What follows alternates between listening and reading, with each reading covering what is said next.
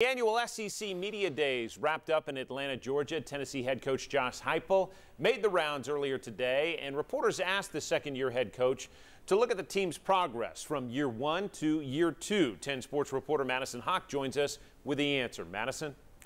Heupel credits a lot of the offseason progression to just having more depth this season. Last year, as the Vols opened fall camp, UT had just 69 players. They were by far the thinnest team in college football. Now the Vols have right under 85 players. The depth still isn't where Heupel wants it to be, but he says the depth should help them, specifically more defensively.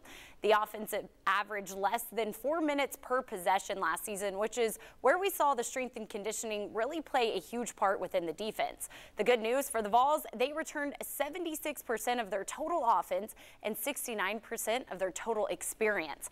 Heupel says with that, the expectations are much higher, and he wouldn't have it any other way.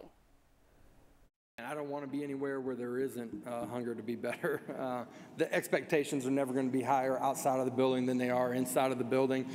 Getting our kids to understand and not pay attention or not soak in the outside noise. A year ago, what was being said outside of our program had nothing to do with who and what we were as a program. When I came up here for Media Day a year ago to who and what we were when we opened up the season last fall and how we competed every single week.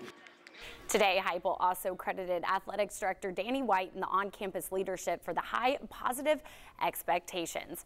Right now, Tennessee's program is much further along than they were this time last year at SEC Media Days. John?